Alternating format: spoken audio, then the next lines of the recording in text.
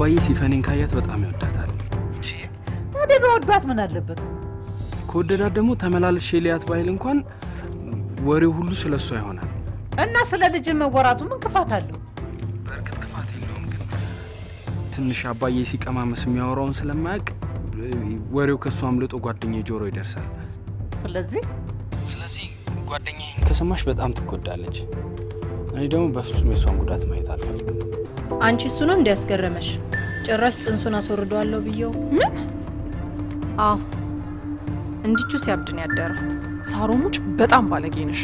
ስነ ስርዓት ይኖርሽ ሉሊ። እኔ ባለጌ አይደለሁ። ባለጌ ብቻ ሳትሆኚ ቅንጣት ታክል ርህራሄ ብሎ ነገር ያልፈጠረብሽ ጨካኝም ጭምር ነሽ። አንቺ አቢ ለልጅ ያለውን ፍቅር እያወቁ ከተረገዘለት በኋላ የሆነውን ነገር እያወቁ እንደዚህ አይነት ነገር መናገር ለኔ ብልግና ብቻ ሳይሆን አውሬነትም ጭምር ነው። እሺ ስለ ስድቡ በጣም አመሰግናለሁ። መኮንን ከመጀመሪያው የተሳሳተ መረጃ የሰጠኝ አይመስለኝም። ማለት መጀመሪያ ትክክለኛ ማስረጃ ከሰጠኝ በኋላ አንቺ ነሽ የተሳሳተ መረጃን የሰጠውሽ ብሎ እንዲደውልልኝ ያደረግሽው። ምን? ልክ ነኝ አይደል? አንቺ ነሽ በአንድ ቀን 10 አቋም ይዤ እንድልፈሰፈስ ያደረግሽኝ? መልሽልኝ እንጂ ምን ያቁለጨልጭሻል? አየሽ ግምቴ ልክ ስለሆነ መልስ እንኳን ልትሰጪኝ አልቻልሽም። ዳሽታው እባክዎትን የትም በማያደርስ የደስታ ስሜት ተራሶትን አይሸንግሩት። እንደዚህ ማይሆን ደስታ ይሁ ልጅ ልታሳየኝ አይደለም እንዴ? አሳዩታለሁ ያለችሁት እንጂ እኮ አታሳዩት። ለምንድን ነው እሱ ማላሳያችሁ? ማሳየት ስለማትችይ ነው። ተነሱ አባባ፣ ትምህርት ቤት ውስጥ ያሳዩ። አንቺ ጃምሻል እንዴ? አርፈሽ ተቀመጭ ብዬሻለሁ። አርፈሽ ተቀመጭ። ቆይቼ ህፃን ልጅ አያቷን እንዳታይ የሚያስከለክልሽ ምንም ምክንያት አለሽ? ብዙ ምክንያት አለ። ለምሳሌ እንዳላሳያቸው ደውሎ የነገረኝ የራሱ ናፍቆት ነው። ምን? ሳሮንን የሚያስከፋ ነገር አድርገህ ታውቃለህ? በጭራሽ ነው። እሺ የደበካት ሚስጥር አለ?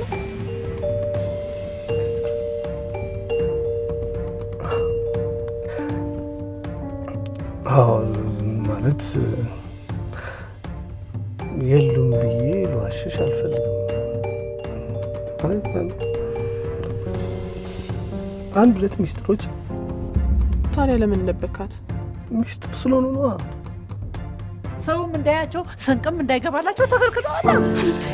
ቆይ አላግባብ መታሰሩ ሳያንስ እንደገና ደግሞ በረሃብ እንዲሞት ነው የሚፈልጉት? ቆይ አንቺ አላግባብ መታሰራቸውን እንዴት አላቅም? እስቲ አንቺ ዝም በይ። የምን ገፈን ማለት ነው? ይልቅ ነፃነቴ እስቲ አሁን እንደው ምን ባደርግ ይሻለኛል? እስቲ ምክር ስጠኝ። ቆይ እሱ ከኔና ካንቺ በምን ተለይቶ ነው በሱ ተስፋ የምታደርጊበት? አንቺ ልጅ በጣም አዛለሁ ማለት ነው። ይሄ ግን በጣም ካጥቶ በላይ ነው። ከያሬድ ጋር እርቅ ልንወርድ ነው። አቤት ይቅርታ ደብዳቤ ጽፌና ቢሮ ላይ በመለጠፍ እንዴ? አዎ ሰላም ላወርድ። ቆይ ምን አይነት እብደት ነው እሱ? አይ እብደት አይደለም ማማዬ፣ እብደት ነው እንጂ። አሳስረበላችሁ ማሳስር በፍጹም አላሳስርሽ። ግቢና ተኝ። ልጨምርልህ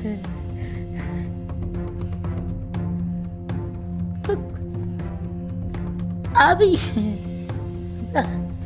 ለሳሮንም ማይሆን ነገር ቤታቸው ብጥቅ አረጉ። ናዲ ነው ፈጽሞ ይሄን ነገር አታደርግም። ውሸትሽ ነው አይደል? ውሸትሽ ነው። አንዴ ለምን ሳላስበው ክብሬን ከላይ ገፈ በአፍረት ታሸማቅቀኛለህ? አባቴ ላርግሽ ማለት ነጋሽ እኮ ቢያስጨንቁኝ ነው። ስለዚህ ይሄን እርቅ የሚባል ነገር ምንም ነገር ቢፈጠር እንድትቀበለው አልፈልግም።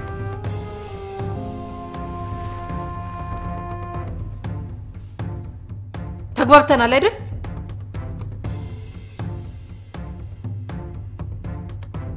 አብይ አልተግባባንም። ምን? አዎ ይሄን ውሳኔን በፍጹም ልቀይር አልችልም ነው።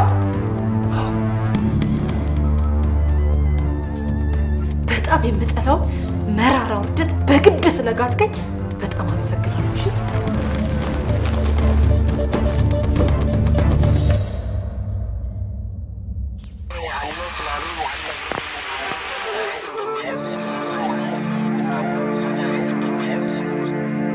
ከተሰራሽ ጀምሮ ያልታረምሽ አረም አቶ በሉን ያህል መልካም አባት እንዳለ ያው የጥማም ተታየ ደቀቀው ኢትዮጵያን የሚያሰጋት እኛው አስተምረን አሰልጥነን በየስልጣን ወንበር ላይ ያስቀመጥናቸው የገዛ ልጆቻችን ናቸው። ከዘራኝ በኋላ ከናረቢ እንዳለ ይልኛል። ስንት ዓመት ሙሉ ስንነጋገርበት የነበረው ጉዳይ አይሲስን መንፈስ እየናፈቅ ከምትሆን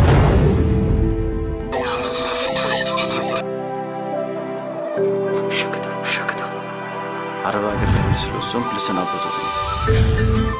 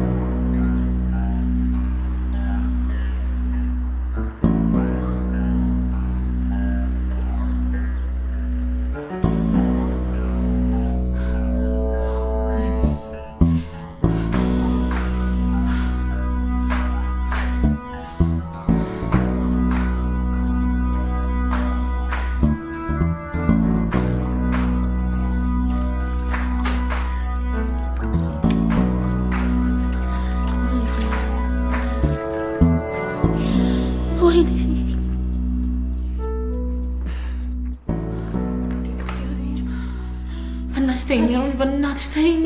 እንዴት ነው የምታውሽ እንደዚህ ይሆንሽ? ቃን አልፈልግም። እኔ እንደዚህ ከመኖር ድብን ማለት ነው የምፈልገው። ሞት ነው የምፈልገው። በእናትሽ ተይኝ። አንቺ ተይኝ ወደዛ ተይኝ። ወይኔ አንድ ነገር ብትሆኝስ? በቃ ልሁን የፈለገው ነገር በቃ ድብን ማለት ነው የምፈልገው ድብን። እሺ ሆስፒታል እንሂድ። አልፈልግም። መሞት ፈልጋለሁ ያልኩሽ ምን ሆስፒታል ነው የምትይኝ? በቃ መሞት ነው የምፈልገው። እሺ በቃ ተናደጂ ይቅርታ። እኔ የትም ሰው ደረድስ ዘናጋ መታነቂያ ገመዴን ይገምዱልኝ። በእናትሽ ሀዲ እንደሱ አትሁኚ።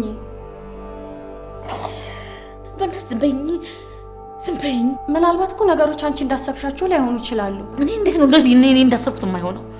ተጋባልን እንዴ ያልሽ? እሱማ ብዬሻለሁ። እኔ እኮ ሲጋቡ አላየሁም፣ ግን ሁኔታቸው በጣም አጠራጥሮኝ ስለነበር አብራቸው ያለውን ሹፌር ስጠይቀው ነው በማዘጋጃ ቤት መፈራረማቸውን የነገረኝ። ጭራሽ መንግስት እንዲያውቅ አድርገው ነው የተጋቡት። አዎ አይገርምሽ? ህይወት ራሷን ሰርፕራይዝ ያደረገችው አለኝ። ናፍቆት እምቢ በማለቱ በጣም ተጨንቀው እንደነበር ሁሉ ነው የነገረኝ። ሰርፕራይዝ ወይኔ ከንቱ አንቺ የማትረቢ ትናንት የመጣ ሹፌር መረጃ አንቺ እንገርሽ። ኧረ አይደለም፣ እኔ እኮ እውነቱን ካወቅኩ ቆይቻለሁ። ምንድን ነው ያለቅሽ? አንደኛ ሰሞኑን አንቺ የነበርሽበት ሁኔታ ጥሩ አልነበረም። ሁለተኛ ደግሞ ናፍቆት ገልሻለሁ ብሎ ስላስፈራራኝ።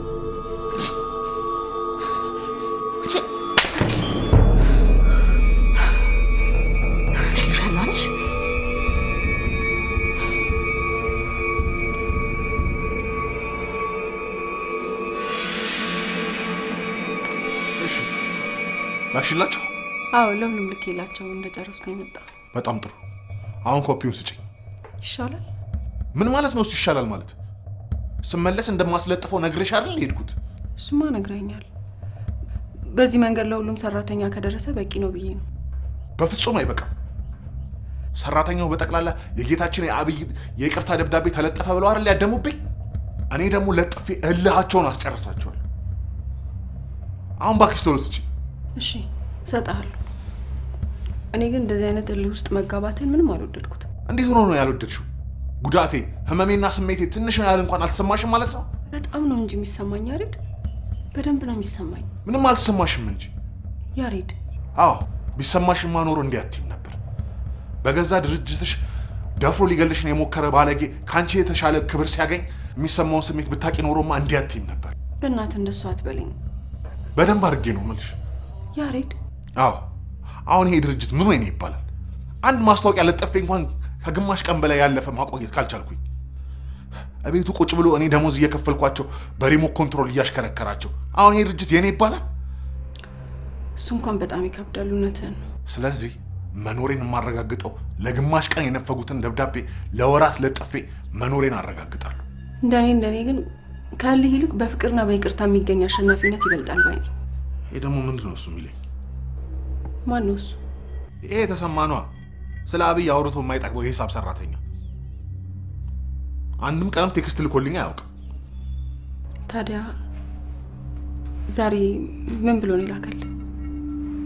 እንጃለት።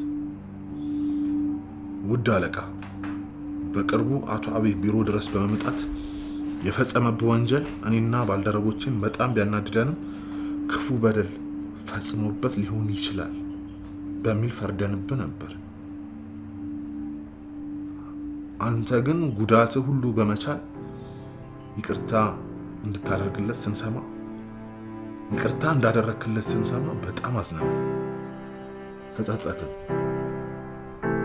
ዛሬ ደግሞ የጻፈውን የይቅርታ ደብዳቤ ዳናዊት ስታስለጥፍ አያስፈልግም በሚል ሁለቴ እንዳስቀደድከው ዳናዊት ስትነግረን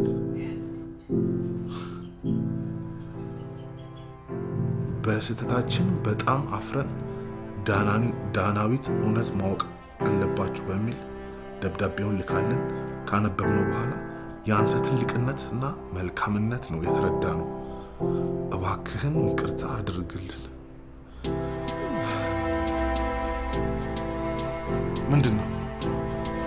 ምንድነው እሱ ያደረግሽው ዳናዊት?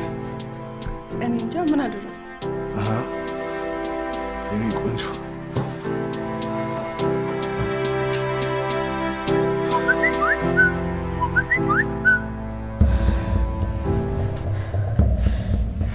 መታሽኝ አይደል? መምታቱን የሚገርምሽ ገና ስጋሽን ዘልዝዬ እሰቅልሻለሁ ገና። በጣም ባለጌ ነሽ። እኔ ነኝ ባለጌ? ብልግና እንዴት እንደሆነ አሳይሻለሁ። የኔን ነገር አልከሰስሽ የትም ልትተይው አይደል የፈለግሽ? ዘመንሽን ሙሉ እየተከተልኩ ደም እያለቀሽ እንድትኖሪ ነው የማደርግሽ። ቆይ እኔ ላንቺ ብዬ አይደል እንዴ እንደዚህ የተሰቃየው? እዚህ ወዲያ ሂጂ። ለራስሽ ብለሽ ነው ለደንታሽ። ለኔ ላዳነች በሉ ብለሽ አይደለም። ለኔ ቢሆንማ ትነግሪኝ ነበር። ቆይ አንቺ ዋናው መስማትሽ አይደል እንዴ የምትፈልጊው? ቀድመሽ ብታቂ ኖሮ ምን ታደርጊ ነበር? ቢያንስ እንዳይጋቡ እንዳይፈራረሙ አድርግ ነበር። ቢሆነ መላ ፈልግ ነበር። እዚህ ሳስግቢ ውስጥ ምን ታርጊ ነው የተቀመጥሽው? ምንድነው ተነጋግረን የገባሽው? ምን ልታርጊ ነው የተቀመጥሽው እስካሁን? አይገርምሽም? ጭራሽ ይሄንን ያላሰብኩትም ነበር። እባክሽ አንተ ትሰሚያለሽ? አይንሽንም ጆሮሽንም ከፍተሽ ምልሽን ነገር ትሰሚያለሽ እንዴ?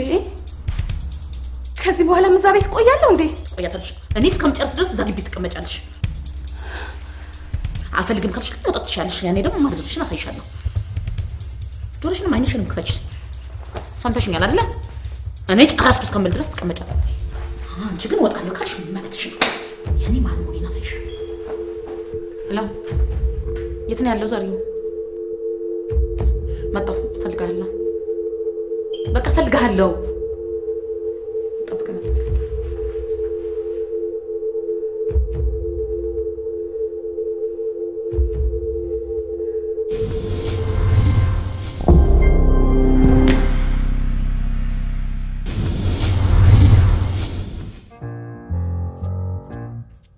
የሁሉም ሰው መልእክት አንድ አይነት ነው። 90% ያህል ቴክስት አድርገውልኛል። ትልቅነትን አስመስክረሃል። እስከ ዛሬ ሳናውቅ በመቅረታችን ተጸጽተናል እኮ የሚሉት። ታዲያ እኮ ትልቅ ለውጥ ነው። ለውጥ ብቻ ተአምር ነው እንጂ ለዘመናት ሲያሰቃየኝ የነበረን በሽታ እኮ ነው በጠቅላላ ጠራርገሽ ያጠፋሽልኝ። ምን አድርጌ? ከዚህ በላይ ምን ታደርጊ የኔ ቆንጆ? ራስሽን ሊያስጠምድ በሚችል ድፍረት እኮ ነው ካለ ስሜ ስም ሰጥተሽ በክብር ላይ ክብር እንድጎናጸፍ ያደረግሽኝ። ይሄን ያደረኩት እኮ ልጅ አይደለም። ሰራተኞቹ በሙሉ ያለ ስም ሰጥተው የጠመዱ መሆኑን ሳስብ ሁሌም ስለሚያናደኝ እኮ ይሄ አይደል ታዲያ እውነተኛ ዝምድና ማሳያ ምልክቱ? ትንሽ ራስሽን ማስጠመድሽ ከፋ እንጂ ለሱ ችግር የለውም። ብቻ ያንተ ነገር እንኳን ተስተካከለ ለኔ ብዙ አታስብ። አይዞሽ፣ ስላንቺም ያላችሁን አመለካከት የሚቀየርበትን መንገድም እንፈልጋለን። ጥሩ። በስምምነታችን መሰረት አቶ አብይ በአስቸኳይ ወደ ስራ መመለስ ይኖርበታል። እና ታዲያ ማን ከለከለ? ጥሩ። እንደዛ ከሆነ ይቅርታ ያደረክለት መሆኑን ገልጸህ ወደ ስራ እንዲመለስ ለምን አትደውልለት? ማ እኔ ነኝ ለዛ ባለጌ የምደውለው? ያሬድ እንኳን ልደውልለት ቀርቶ ዳግም አይኑን ባላየው ደስ ይለኛል። አትሳሳት ያሬድ። በባህላችን መሰረት እርቅ ወረደ ማለት እኮ ያለፈው ነገር እንዳልተፈጠረ ሆኖ እንዳልተፈጠረ ተቆጥሮ ነገሮች ሁሉ ተረሱ ማለት እኮ ነው። እኔ ግን የሱን ድፍረት መቼም ቢሆን ልረሳው አልችልም። እሺ መደወሉን ነው እደውላለሁ። ካሜራዎቹን ግን በአስቸኳይ ያስመጣለት። ያሬድ ያሬድ አንተ ያሬድ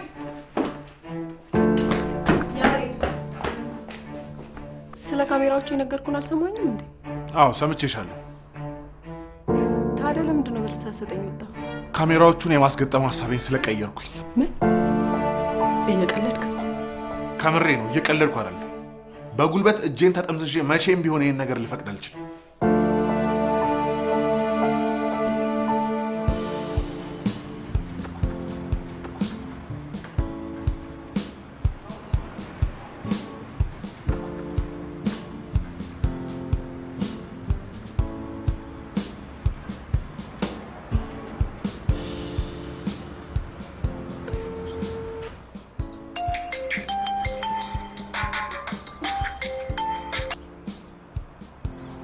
ሄሎ አንቺ በሻይ ሰዓት ሄደሽ ነው? ካፌ ነኝ። በጣም ትገርሚያለሽ።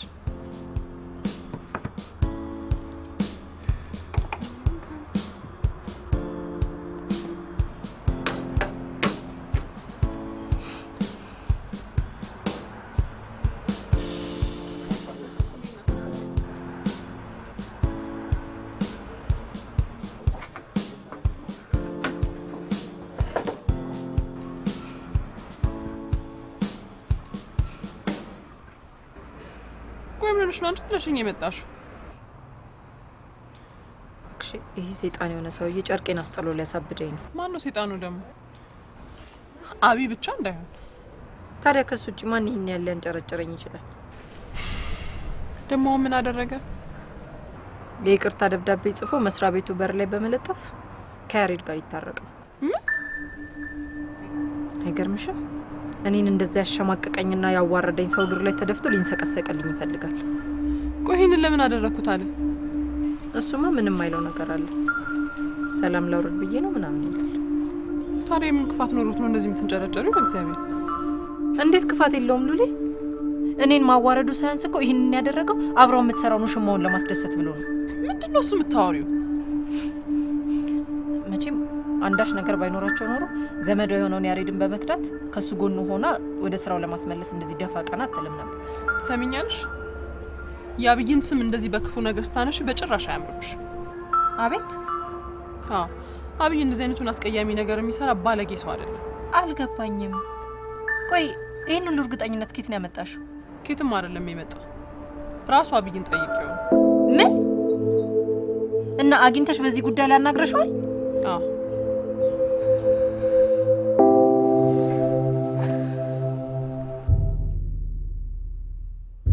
ዳንኤል ሰላም አይደለሽ? ሰላም አይደለም። እንዲህ አይነት የክህደት ስራ እየሰራ እንዴት ነው ሰላም የሚሆነው? ክህደት? አዎ ክህደት። ቃላባይ በመሆን የዱርዬ ስራ እየሰራ መቼም ሰላም ሊሆን አይችልም። እንዴ እየሰደብሽኝ እኮ ነው ዳንኤል። እየሰደብኩ አይደለም፣ እውነቱን እየነገርኩ ነው። እና አንቺ እንዳሰድብኝ ብዬ ማልፈልገውን ነገር ማድረግ አለብኝ ማለት ነው? የለብህም፣ ግን ቃልህን በማክበር እውነተኛ ሰው መሆንህን ማስመስከር አለብህ። እኔ መጀመሪያውንም ቃል አልገባሁም። ራስሽ አይደለሽ እንዴ ታሽቀዳድመሽ ካሜራዎቹ ይገጠማሉ ያልሽው? ስለዚህ ያንተን ችግር የፈታው መስሎኛል ሁሉ ነገር ካደረኩ በኋላ ከዳኝ ማለት ነው። ዳንኤል ተረጋጊ። እኔ አንቺ መቼም አልከዳሽም። ከድተኸኛል። ያውም ራሴን በመሰዋት ያን ሁሉ ነገር ካደረኩልህ በኋላ። እኔና አንቺ መቼም ልንካካድ የማንችል ዘመዳሞች ነን። በዚህ ላይ ደግሞ ከዘመድም በላይ መሆንሽን ዛሬ አሳይተሽኛል። ታዲያ ይህን ሁሉ ነገር ካወቅ ለምንድን ነው የምልህን ነገር እሺ ብለህ ማትቀበለው? የማልቀበልሽ ይህን ሳላቀርቼ አይደለም። በአሁኑ ወቅት አቢ ሚስቱ አርግዛ ትልቅ ችግር ውስጥ ገብቷል እና ካሜራዎቹ ባይገጠሙ ወዶ ሳይሆን በግዱ ይጀምራል። እና ገና ለገና እሱ ችግር ላይ ነው ብለህ የእሱን ድክመት ተጠቅመህ ልታጠቃው ትፈልጋለህ? ምን ችግር አለው? ቢዝነስ አይደል? እንዴት አለ? ውሻ ነህ። ምን? አዎ የሰው ክብር የማይገባህ ደደብ ነህ። አንቺ ባለጌ! ና ምታኛ፣ ምታኛ፣ ና ምታኝ። ቃልህን አፍርሰህ የማይሆን ነገር እንዳደረግህ ከምትነግረኝ እሺ ጊዜ ብትመታኝ ይሻላል። ና ምታኝ። ዘመዴ ላይ እጄን በማንሳት አባትሽን ማስቀየም አልፈልግም። ኧረ እባክህ። በዛ ላይ ደግሞ አንድም ቀን ከስሬ ሳትለይ ተንከባክባ ያስተመመችኝ ልጅን ለመምታት የሚጨክን አንጀት የለኝም። ትሰማኛለህ? ከአሁን በኋላ እኔም ሆንኩ አባዬ ዘመዶችህ አይደለን። ዳናይት! አዎ ወረቀቶቹን ደግሞ ማንም ሳይሆን የቀደደው እኔው ራሴ ነኝ። እሺ? ኖ ፈጽሞ አታደርጊውም ዳናይት። ለማንኛውም ለክህደትህ በጣም አመሰግናለሁ። ብዙ ቀን ሳይቆይ በቅርቡ እጥፍ አስከፍላለሁ። እሺ? ነይ ወደዚህ። የት ነው የምትሄጂው ዳናይት? ለምን እኔን ሳታማክሪኝ ይህን ማድረግ አስፈለገሽ? ተነስተሽ ይሆናል እንጂ እኮ አማክሬሻለሁ። በፍጹም አላማከርሽኝ። እርግጠኛ ነሽ? አዎ እርግጠኛ ነኝ። አማክረሽኝ ቢሆን ኖሮ ይሄ እንዲሆን ስለማልፈልግ አንቺንም እከለክልሻለሁ፣ እኔም አረሳውም ነበር። ወይ ለምንድን ነው ይሄ እንዲሆን ማፈልጊው? አብዬ ልብ ተሰምቶት እንዲንጠባረርብኝ ስለማልፈልግ ነው። በዛ ላይ እንደዛ አይነት ስሜት እንደሚሰማኝ እንዲያውቅ አልፈልግም። እንዴ አንቺ ትቆይ ባልሽን ትክክለኛ ባህሪ አታውቂውም ማለት ነው ሉሌ? ወይ ደግሞ የምታብሰለሲው ጥሩ ያልሆነ ስሜት የባልሽን ትክክለኛ ስሜት እንድትለሽው አድርጎሻል ማለት ነው። ባታብሰለሲ ይኖሩ አቤል አንቺ ከማሰብና መልካም ነገር ከማድረግ ውጪ እንደዛ አይነት ነገር እንደማያደርግ ጠንቀሽ ታውቂ ነበር። ሄደሽ ማናገርሽ ግን በጣም ትልቅ ጥፋት ነው። ምንም ጥፋት አይደለም። እየሆነ ያለውን ነገር አውቄ ትክክለኛ አቋም መያዝ ስላለብኝ አድርጌዋለሁ። እሺ እና ምን አቋምሽ? አብይን በደንብ አወኩት። ባንቺና በትዳሩ ቀልድ ማያውቅ ንጹህ አፍቃሪ መሆኑን ተረድቻለሁ። ቆይ የነገረሽ ነገር ሁሉ ውሸት ቢሆንስ? ያሳለፍኩት ህይወት እውነትና ውሸትን ለይቼ እንዳውቅ አድርጎ አስተምሮኛል። ከአቢ ከቃሉ ይልቅ ደግሞ ንጹህ መንፈሱ ላንቺ ያለውን ፍቅር አስረድቶኝ። እሺ ይሆነልሽ። አንቺም በሰከነ አይምሮ ከራስሽ ጋር ብትማከሪ ጥሩ ነው። ውስጥሽ ሰላም ቢሆንና በፍቅር ቢሞላ ለሱ ያለሽን ስሜት ታስታውሻለሽ? ምን አይነት ነገር ነው? እንዴት ነው ማላስታውሰው? ሁለመናሽ ጥርስ በጥርስ ሆኖ እንደ ጽጌረዳ ትፈኪያለሽ። ነገር ስታብሰለስይ ግን ሁለመናሽ ጽልመት ይሆናል። አንቺ ብቻ ሳትሆኚ አካባቢሽ ሁሉ ነው የሚረበሸው። አንቺም ሳቅና ጤና ታጫለሽ። እና የማይሆን ነገር እያየሽ ዝም ማለት አለብሽ ነው የምትይ? እንደሱ እያልኩሽ አይደለም። ነገሮችን የምታይበትን መንገድ ቀይሪ ነው የምልሽ። በዛ ላይ አንድ ነገር ስታይና ስትሰሚ ዝልሽ ለመቆጣት አትዘጋጂ። በነገሮች 100% እርግጠኛ ሳትሆኚ ደግሞ ክፉ ነገር አትናገሪ። ለእርቅና ለይቅርታ የሚሆን ልብ ይኖርሽ። ወይ ጣጣ! በቁምሽ ገለው የሚቀብሩሽን ሰዎች እንዴት ነው ይቅር ማለት የምትችይው? ካሰብሽበት አይከብድሽ። ክርስቶስ እኮ ደጋግማችሁ ይቅርታ ማድረግ አለባችሁ የሚለው ያለ ምክንያት አይደለም። በጣም ይከብዳል። ምንም አይከብድም። እስቲ ፊትሽን መስታወት ገብተሽ ተመልከች። በዚህ ባጭር ጊዜ ውስጥ በአካልሽም ሆነ በመንፈስሽ ላይ ምን ያህል ጉዳት እንዳደረሰብሽ ጊዜ ወስደሽ ብታስቢ ያኔ ጉዳትሽ ይታይሽ ነበር።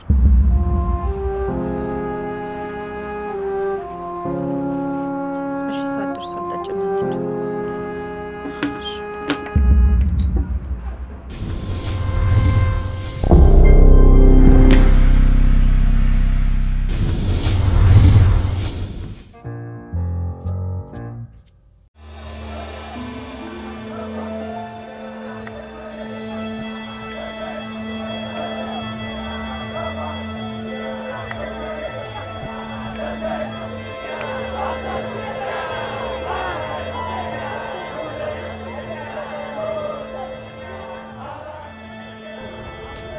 ቦታ ትዝ ትላለች።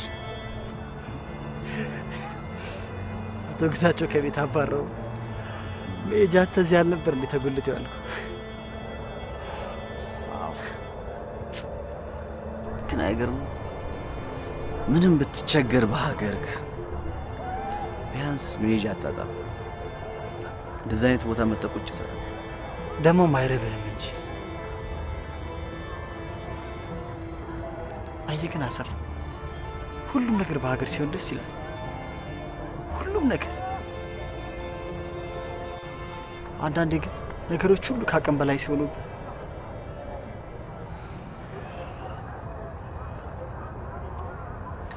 አንተ ግን ይህን ጃኬት ለበላይ ከለከልኩ አይደል? ያቺ ወረኛ እሷ ነች አለ ነገረች። ማንም ይንገረኝ ማንም ብቻ ግን ሰማው።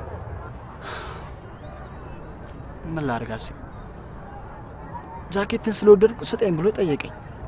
በጣም ታሳዝናለህ። ራሱን ለከባድ አደጋ አጋልጦ ከዛ ሁሉ መዘዝ ካወጣም በኋላ አንተ ዛሬ አንድ ጃኬት ተከለክለዋል? አሰፋ ለኔ አንድ ጃኬት ብቻ አይደለም። እሺ አቤት። አዎ ምንድን ነው የምታወራው? እውነቴን ነው አሰፋ። ይሄ ጃኬት ማለት ለኔ በስደት ስንገላታ በየደረስኩበት ቦታ ሁሉ ያለ ምክንያት አይደለም ተሸክሜው ስዞር የነበረው። ለደረሰብኝ ነገር ሁሉ ተስፋ አስቆርጥና ስዳከም የትላንትና ማንነቴና ኢትዮጵያዊነትን የሚያስታውሰኝ ውበቴ ጭምር ስለሆነ ነው። እሺ ለዛ ነው በላይን የሚያክል ባለውለታ ይሄን ነገር ለመከልከል አቅም ያገኘሁት። ቢሆንም ግን በዚህ ነገር በጣም አዝኛለሁ።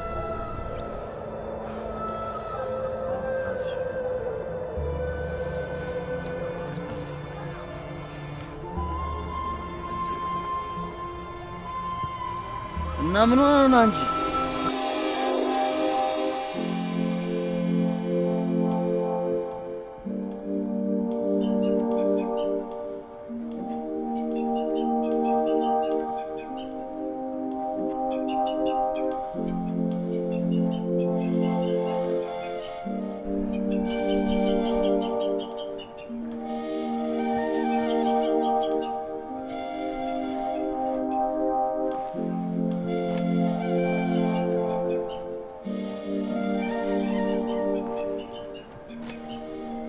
ደህና አደርክ አባ?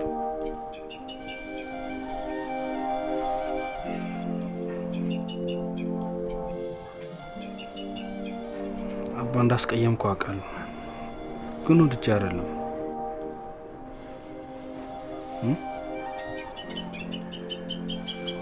እዛ ላይ ደግሞ ውጣ ስትለኝ ያልወጣሁት አባዬ ስለምንቀህ አይደለም፣ በጣም ስለምወድ ነው። እንደምትወደኝማ አስቀድመህ አሳየኸኝ እኮ። አንተ በሰው ሀገር አዋርደኸኝ አንገቴን አስደፍተህ። አባዬ በፈጠረ እንደሱ አትበለኝ። እኔ እንደዚህ ስትል እየተሳቀቅኩ ነው። እሺ አልልም።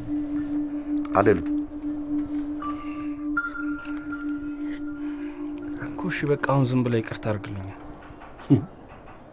ጥሩ ይቅር ብያለሁ። ታዲያ እንደዚህ ጀርባን ሰተኛ አይደለም አባ? እኔ ከልቤ ነው ይቅር ያልኩ። ከዚህ ሌላ ምንም የምጨምረው ነገር የለም። እግዚአብሔር ጤና የለህም እንዴ? አዎ ጤነኛ አይደለሁም። እኔ እንደዚህ አኩርፈኝ እንዴት ነው ጤነኛ እንደሆነ የምፈልገው? አባ በማየሙት እሺ በለኝ፣ በማየሙት። ተነስ እሺ ተነስ።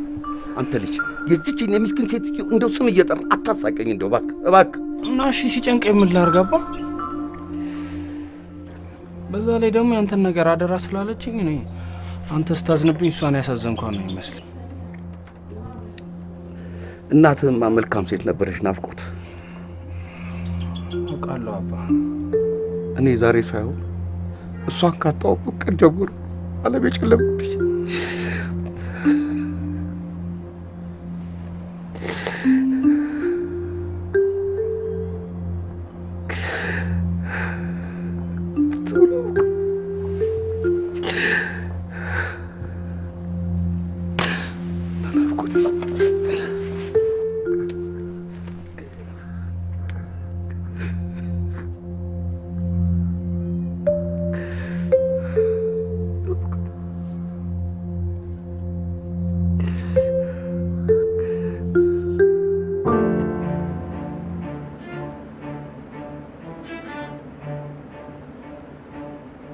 አቶ ያሬድ አንዴ ላናግርህ እችላለሁ? አስቸኳይ ካልሆነ በስተቀር በኋላ ብታናግረኝ ይሻላል። ቸኩያለሁ። ግድ የለም አላቆየህም። አስቸኳይ ስለሆነ ነው። ስለዚህ ደብዳቤ የምታውቀው ነገር አለ እንዴ? የምን ደብዳቤ? የዳናይት የሥራ መልቀቂያ ደብዳቤ። ምን? ከሁኔታዋ እንደተረዳሁት ካንተ ጋር ተጣልታለች። አዎ በእርግጥ ትንሽ ተጋጭተን ነበር፣ አበሳጭቻታል። ግን ይሄን ያህል ደረጃ ያደርሳታል ብዬ አላሰብኩም ነበር። ንዴቷና ቁጣዋ ግን እንደዚህ ትንሽ አይመስልም ነበር። ተዋት፣ ችግር የለውም። ልጅ ስለሆነች ነው።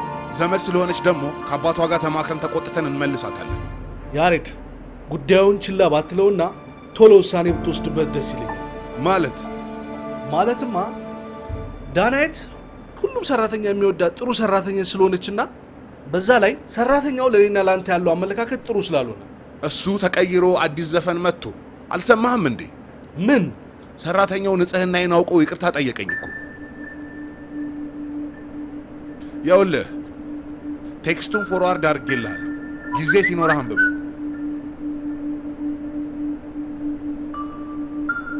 ቆይ አትሄድ። ዘላለም አይበቃም? መልእክቱን ስላልነገርኩ ነው። የምን መልእክት? ዳናይት አባቴን ካገኘሁት በኋላ የምልክልህ ሰርፕራይዝ ስላለ ኢንተርኔትህን ከፍተህ ጠብቀኝ ብላለች። ሰርፕራይዝ አለኝ? በቃ ሻባዬ አሁን ዝም በል በቃ። ገበናዬ ምስሬ መከታይ ጋሻዬ ነበረች። አውቃለሁ አባዬ። ታውቃለህ እኮ ከእኔና ከእሷ በቀር ማንም ሊያውቅ አይችልም። ታዲያ አሁን እኮ ማልቀስ ለእሷ ምንም የሚጠቅማን ነገር የለም። ለእሷ አይደለም ማለቅሰው ለራሴው ነው። እሷ ብትኖር ኖሮ እንዲህ በሰው ናፍቆት አልቃጠልም። ሁሉን ነገር ትሆንልኝ ነበር። ዛሬማ ቀፎኛል። አባዬ እንደሱ አትበል። አንተ ባዶ አይደለም፣ እኔ ያለሁልህ አይደል?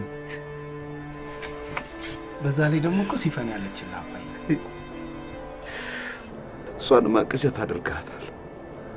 ላም አለኝ በሰማይ ወተቷንም አለብላ። አባዬ ግድ የለህም፣ ቅዠት እንደሆነችብህ አትቀርም አባዬ። በቅርብ ጊዜ አገናኛቸዋለሁ። ተው ናፍቆቴ፣ እንደሱ አትበል ተው። አባዬ ሙት ከምሬ ነው አልኩ። ህይወት በቅርቡ አሜሪካ ስለምትሄድ እኔ ወስጄ አገናኛቸዋለሁ። አለያት እንደዚህ እንደናፈቀች ብሞት ይሻለኛል። አባዬ በፈጠረ ከይን ነገር ተወው ብያለሁ ነበር እንዴ? እሺ እንደዚህ አትበለኝ። አንተ ሙስጃ ሳያለሁ አትበለኝ እባክህ ናፍቆት። ቆይ ለምን? አልፈልግም አልኩኝ፣ አልፈልግም። እሺ ላይሳካልህ ሄድ። እኔ ባዝንብህ ጥሩ አይሆንም ላንተ። ጥንቅር ብሎ ለምን አይቀርም? እንደውም አንድ ነገር ልንገርህ አባ፣ ከዚህ በኋላ ሞት ቢመጣ ሳላሳይ አልቀርም። አንተ ራሱ አልፈልግም ብትል እኔ በግድ ይዤት መጥቼ አሳያለሁ። ተው ናፍቆት፣ ተው አታጓጓኝ፣ ተው። አባዬ ሙት ከምሬ ነው አልኩህ እኮ። ተመስገን ተመስገን ተመስገን። ግን ህይወት ብትጣላስ እንዴ? የራሷ ጉዳይ ነው። ጥንቅር ብላ መቅረት ትችላለች እንዴ ናፍቆቴ። እና ካንተ ስቃይ የሚበልጥብኝ ነገር አለ?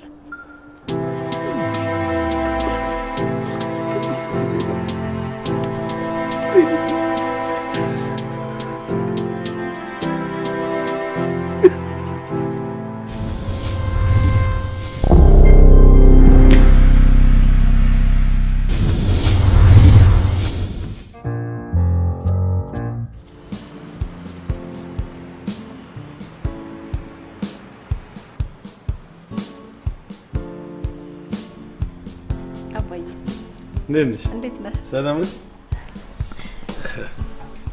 አባዬ ግን ምን ሆነ ነው? በእግዚአብሔር ምን አለበት መጥቼ ቦስ? አይሆን። አንቺ እኮ ንግስት የተሸከምሽ ነፍሰ ጡር ነሽ። ቢሆንም ግን ምንም ማለት አልነበረም። ደግሞ እኮ ቅርብ ነው። በእግር መምጣቴ ደግሞ ይጠቅመኛል እንጂ አይጎዳኝም። ለነገሩ በጣም ሸንቃጣው ነህ። ኧረ እባክሽ አባዬ ሙት። ተስፋው እኮ ነው። የሰው ልጅ እኮ የሚያምረው በእህልና ውሃ ብቻ አይደለም፣ ዋናው ተስፋ ነው። የማያልቅ ተስፋ አጥግበሽኝ አበባ መሰልኩልሽ። ከሆነ በጣም ደስ ይላል። እኔም ተስፋና ደስታ ለሆነ በመቻሌ በጣም ነው የተደሰትኩት። መጠርጠሩስ የኔ ማር፣ ለሰው የምትሰጪው ደስታ እኮ ተመልሶ አንቺኑ ነው የሚያደምቅሽ። ግን ምን ያደርጋል፣ በዛው ልም ብዬ ጠፋውብህ እንጂ። ወግ እኮ ነው የአይን አበባዬ። ወትሮም ሙሽራ እኮ በየአደባባዩ ይዩኝ እያለ ሲንገዋለል ሳይሆን ተደብቆ የሰርጉ ዕለት ብቅ ሲል። አዎ ግን አባዬ፣ እኔ እኮ ወጉን አክብሬ አይደለም የጠፋሁት። ባለፈው አጣሪ ያልከኝን ነገር ስላላጣራው አፍሬ ነው። ምን ነበር አጣሪ ያልኩሽ? ባልሽ ገዝቶታል ስለተባለው ቤትና ገንዘብ እንዳይሆን ብቻ። ታዲያስ? እሱንማ አክስትሽ አጣርታ ነግራኝለ እንዴ? ምኑን ነው አጣርታ የነገረችህ? ያቺ ደንደሳም ከባልሽ ጋር አጣልታ ትዳርሽን ልታፍርስ የተነሳች ሰይጣን እኮ ነች። ታዲያ እሷ ይሄን እንዴት ልታቅቻለች? ባልሽ እንዲገደል ጨክና በመፍረዷ ነው። ባልሽ እንዲገደል? አባዬ አልገባኝም።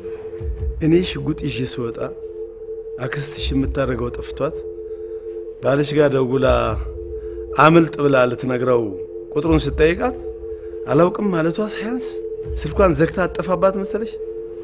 ማለት ምንድነው? አልገባኝም አባዬ። እንዴት አይገባሽም?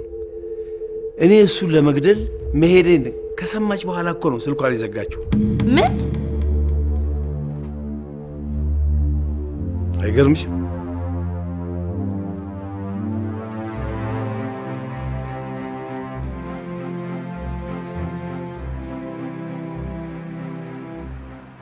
በፍቅር ያዘንበን ደሰታ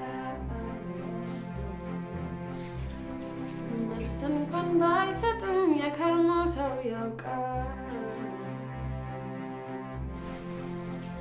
የሚያስታክስ ፍቅር ስንቱን ደምዝዞ ከርሞ ሰው ፍቅርን መጠየቅ ነው ብዙ አቅፎ መጨነቅ ግልጽ የተለየ እሺ ጌታ ሙሽርነቱ ሙሉ ሆነለ? በመጠኑ ቢሆን ናልከው ነው ያልከው? በመጠኑ ቢሆን ተናገራ። እሺ ይቅርታ ተናገር። ይቅርታ እኮ በደንብ ይቅርታ በል። ይቅርታ ጮኮ ይቅርታ በል። ይቅርታ እንዳንነካኝ በጡንቻ ቢሆን እኛም ጡንቻ አለን። ነገሩ በጭንቅላቴ ስለማስብ ነው። በጡንቻ ያላስብ ወገኛ በጭንቅላቴ ነው ማስበው ሁሉ እያልክ ነው። እና ባለፈው አዲን ለምት ስትጋበዝ የነበርከው በጭንቅላት እያሰብክ ነበር። አይ እሱ አይገናኝም። እሱ ሌላ ጉዳይ ነው። በደንብ አድርጎ ነው እንጂ የሚገናኘው። ይልቅ አባት እንዴት ናቸው? አባቴ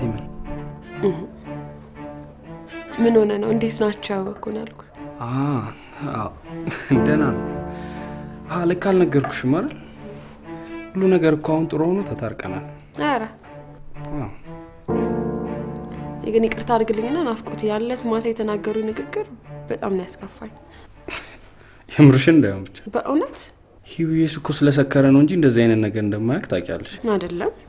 እሱማ ከስካር የሚያለፈ ነገር ነው እንጂ ሂዊሙች ምንም ነገር የለውም። አንተ ሂዊሙች አትበለኝ። ብዙ ነገር ሞክ ትልቅ ሰው ነኝ። ደግሞ ንገራቸው ካሁን በኋላ እንደዚህ አይነት ንግግር እንዲናገሩ ነው አልፈልግም። አለበለዚያ ቤታችሁ ድርሽ አላለ። ምን? አዎ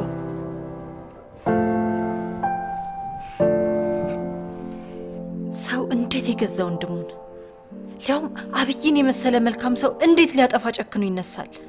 ጊዜው ከፍቷል። አይና በባይ ሰው ለጥቅም ሲል እንኳን ወንድሙን ልጁን ከማጥፋት የማይመለስ አውሬ ሆኗል። በዚህ አይነት እኮ እቺ ነገ ማናችንንም ከማጥፋት አትመለስም። ጊዜው ጠንቀቅ ብለሽ ተጠብቂያት። ለዘለቄታው መፍትሄ እንፈልግላታለን። እኔ እኮ እስካሁን እንዴት ሳልነግርሽ እንደቆየሁ እኮ ነው የማይገባኝ በጊዜ። አንተማ በስንት ነገር ተወጥረህ የለ እንዴ? ቢሆንም መዘንጋት አልነበረብኝም። ይሄ እኮ አባዬ እንኳን አፍ አውጥቶ ሊናገር ለማሰብ እንኳን የሚዘገን ነገር እኮ ነው። አሁን እሷን ታያትና ወደ ጉዳያችን እንመለስ። እሺ ጥሩ። መቼም ሆድ አሳብጦ ሙሽርነት አያምርምና እርግዝናሽ ገፍቶ ሳያሳጣን በፊት በሁለት ወር ውስጥ ሰርጉን ማድረግ አስበናል። ምን ይመስልሻል?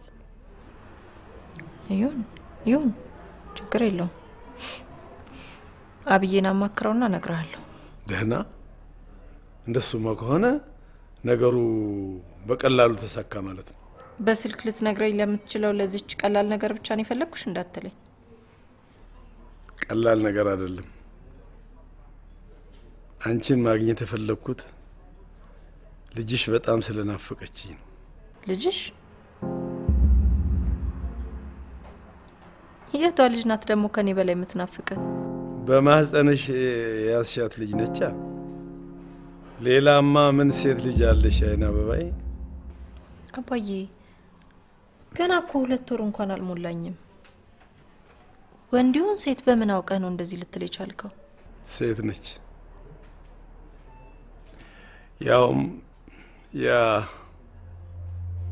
የኤንትራይ ሾፌር የወጣባትና አይናኔን በልመምጥ እየተማጸነች እጄ ላይ ቅርት ያለችው ልጅ ብርቱካኔ የመሰለች ቆንጆ ልጅ ነች። አባዬ ሁሌ በልሜ ትመጣለች። ልጅ ብርቱካን መጣሁልህ እያለች ታጫውተኛለች። ለዚህ ነው መምጫዋ ቀን አመት ሆኖብኝ በጉጉት የምጠባበቀው። ግን አባዬ እንደዚህ በጉጉት እየጠበካት በኋላ ሴት ሳትሆን ብትቀርስ? አይደረግም፣ አይሆንም፣ አይደረግም፣ በፍጹም አይደረግም። ፈጣሪዬን አምነዋለሁ። ዳግመኛ ልጅ አያሳጣኝም። የጠሩት ይመጣል ልጄ። አንቺም ዳግመኛ እንደዚህ ስትናገሪ እንዳልሰማሽ።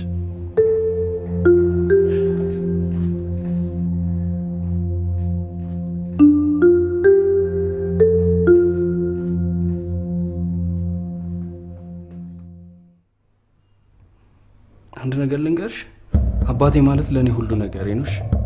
ማንም ሰው ሲናገረው ደስ አይለኝም። ምን አስበህ ነው? ከምታስቢው በላይ በጣም የተጎዳ ምስኪን ሰው ነው። ወይኔ ጉዴ! በእግዚአብሔር ከምን ጋር አገናኝተው ነው? እኔ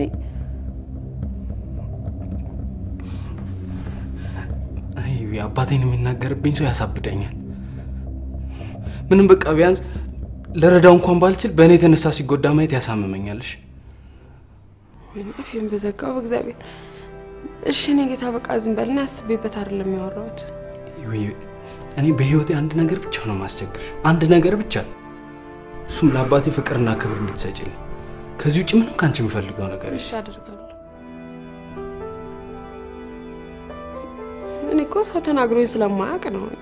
እሳቸውም ከዚህ በፊት እንደዚህ አይነት ነገር ተናግረውኝ አያውቁምና ለሱ ችግር የለውም። ሁለተኛ ይናገርሽ።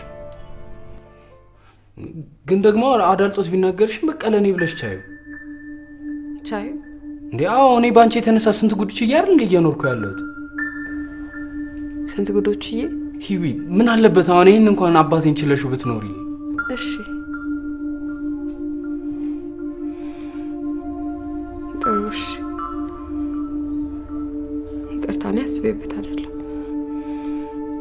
ሂዊ እኔ ይሄን ያልኩሽን ነገር ብቻ የምታረጊልኝ ከሆነ ነፍሴን ሳልሳሳ ነው የምሰጥሽ።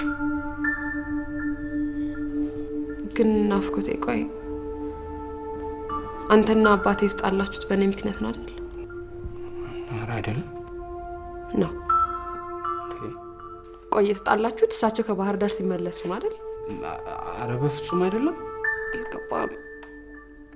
እንደዚህ አይነት ነገሮች እየደበከ በሄድኩ ቁጥር ጥርጣሬ ነው የምታበዛው። እሳቸው እንኳን ባህር ዳር መሄዳቸውን አልነገርከኝም አይደል? ሜሮ እናቴ ነገረችኝ። ታዲያ እሱ እኮ ሂዊዬ እንዴ ስላልጠየቅሽኝ እንጂ እኔ ለዋሽሽ ፈልጌ ነው እንዴ ያልነገርኩሽ። ጥሩ። አንተና አባትህን ባህር ዳር የሚያመላልሳችሁ ጉዳይ ምንድን ነው? ሂዊዬ ምንም ነገር የለም አልኩሽ እኮ። በቃ የዛ ቀን የተጋጨነው ጠጥቶ ስለነበር ነው። አምላክ የፈራሁት ነገር እንደምች። ምንድነው የሚያስፈራው ነገር ሂዊ?